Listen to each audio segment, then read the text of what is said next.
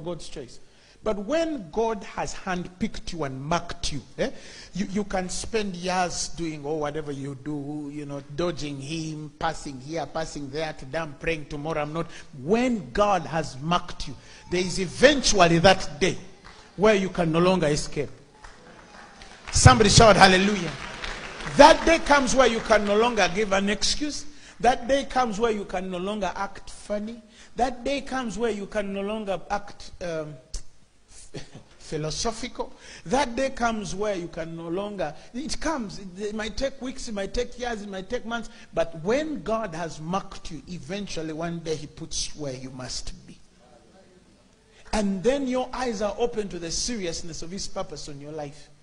One day one man prophesied on my life and told me something, and he spoke a lot, and I was a bit young, I'd not understood yet.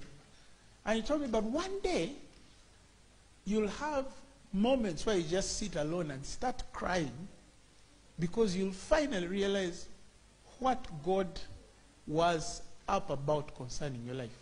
She said to explain to me, there are those tears of I have a problem, what? No. But there's that overwhelmingness of when you finally come to the realization of actually how serious God was with you.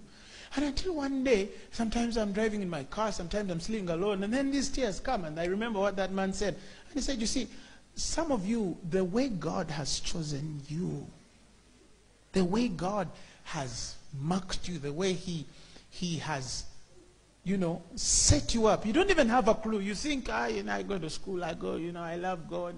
Yeah, but a time will come where you just sit there and just cry, not because you're sick, not because you have a problem, but because you understand the seriousness of his call on your life. Somebody shout hallelujah. The seriousness of his call on your life. So, sometimes now, some people say, yeah, Phaneroo, 10, 15,000 people. These people are sitting, on Thursday, I have more than 10,000 people sitting. But what does that mean? It's not the 10,000 people sitting. It's the responsibility that I have in my time, and what that means to the world, what that means to heaven, and why me?